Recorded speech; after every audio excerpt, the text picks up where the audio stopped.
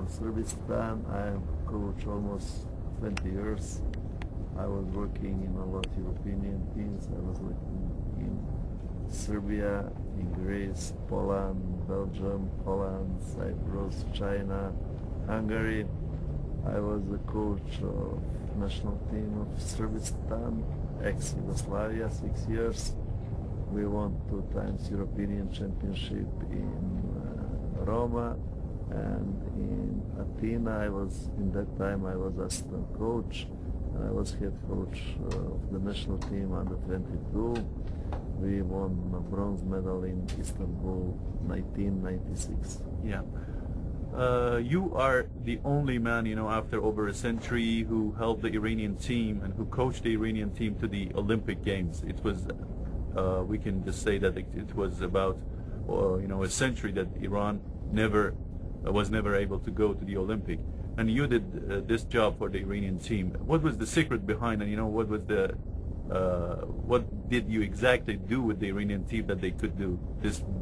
We cannot talk about secret. We can talk about the hard work. We were preparing for the Japan almost 4 months. I think nobody was preparing like our team. We make a good atmosphere in the team, and we make a good chemistry in the team. That was our biggest point.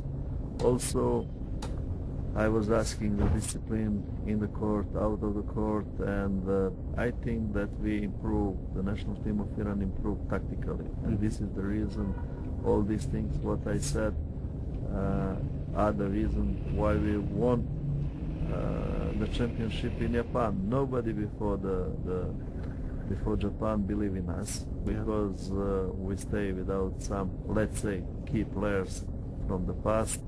Saman Veisi, Alireza Honardus, Iman Zandi, Tajik Puya, Nejat Sorab, and we have a lot of young players and the new players like Oshin, like Akbari, like Javad Davari, and nobody expected from us that we can do that. But I said, we have nice atmosphere, we have a good chemistry, we have a spirit in the team, we show the character, our players were warriors, and in the end we made the greatest result in the history of Iranian basketball. What was your impression at the moment that the Iranian team won the game against Lebanon and finally they qualified? I was very tired because 4 months we were working, and it was a lot of mentally stressed during all these things. I think during the 4 months, every day we improved ourselves, we improved the team, and it was very tough time, and I was emotionally empty in that time.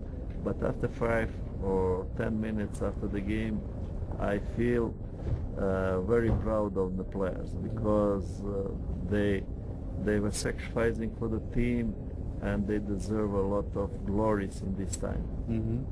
And what do you think about Iran being in the Olympic? What kind of status do you believe that Iran will achieve in the Olympic? I said we are winners. Anyway, we were on a 51st place in the ranking in the world before Japan. After Japan, we were on a 32nd place, and we were jumping in the first 12 teams. We are winners anyway. If we lost all the games in Beijing, we are winners. If we show the character, we are winners. If we show that we are warriors, we are winners. If we win one game, we are great winners. If we will win 2 games, we are heroes. And that's the point. We cannot lose anything, because now we start to be a respectable basketball country in the world. We have a lot of invitation for the tournaments. We are really winners, and that's the most important thing in this moment. Yeah. And the last question is, what do you think about the Iranian basketball, in Asia and generally in the world? I think that Iranian basketball have a great potential. with their athletic possibilities, you know, you can compare them with all the players maybe in the world. You know, only what they need is to pick up some tactical things, because I think that European players are better tactically than our players. But if we send in the future few our guys to Europe to pick up the way of practicing, the way of behavior, and to play tough tactical games, I think that Iranian basketball can stay in the top in Asia next 10 years. Thank you so much, Mr. Toroman. Thank you.